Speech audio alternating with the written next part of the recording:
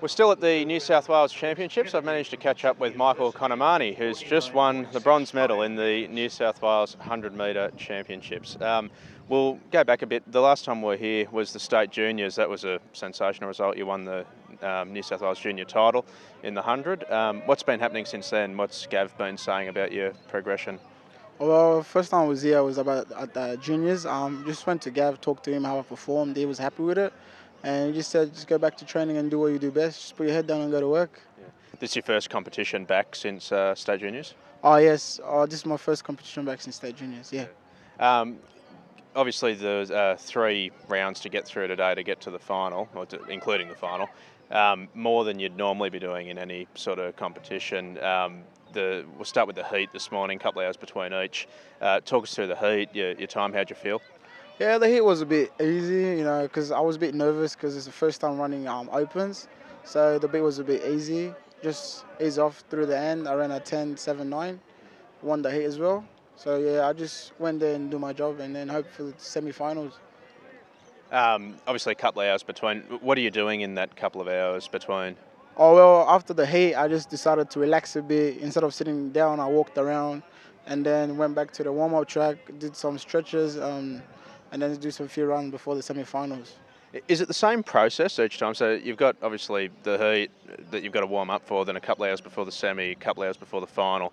Is it the same process each time, the same warm-up routine, or does it change a bit because you've already run?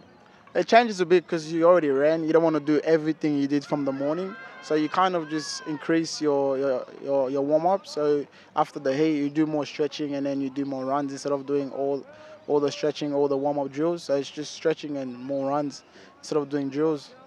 Yeah. Come to the semi-final, so a couple of hours later. Talk us through the semi. The semis was good, a bit nervous because I had my friend Tanaka next to me in heat 4, which he did a PB today as well, so he was really happy with that. Yeah. Do you remember your time from the semi? I did a 10.73, so I was a bit nervous, but as soon as I got out the blocks, nerves got away. I saw that I won it easy, so I just eased off at the end. Obviously won your semi as well, so qualified well for the final.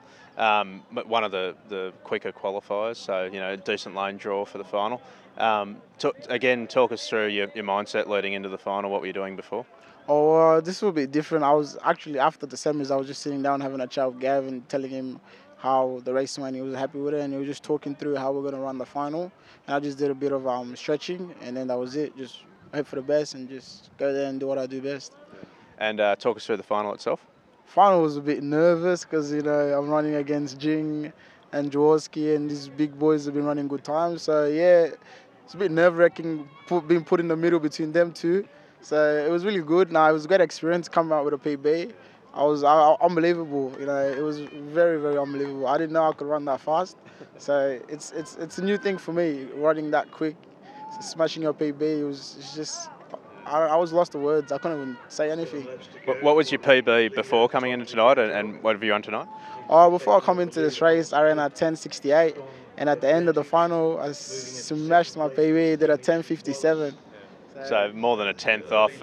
It wasn't a hurricane up your back either. I think it was about a 0.8 or a 1 or something tailwind. So nothing, it wasn't a 1.9 tailwind pushing you along. It was a sort of really genuine time. You must be really pleased with the performance, obviously. Yeah, no, it wasn't like a big tailwind coming. It was just a normal tailwind. It's just how you perform on the day. And I reckon I planned my races, the finals, easy.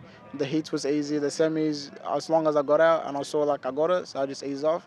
And the finals, I just gave everything I got and I came out with a good result. Yeah. So I was pretty obviously, you must be happy. The bronze medal. I think the silver in the under 23s, as far as we know. Is that right? Yeah, I probably got silver in the under 23s, but bronze in the opens. We should make mention, obviously you weren't the only one in the race. It was a cracking final, less than 1,000th of a second separating the first two. Ben Jaworski and Jing Sung Yung. Yeah, it was. I was behind them, so I was. When I saw he ran at 10.41, I knew that I got a PB because that was a quick time. That was my impression as well. As soon as I saw 10-4-1 and you sort of right in behind them, it was always going to be a good time. To me, the photo looked like a dead heat. It can't get much closer than that in sprinting. Sensational promotion for the sport. Michael, congratulations, mate.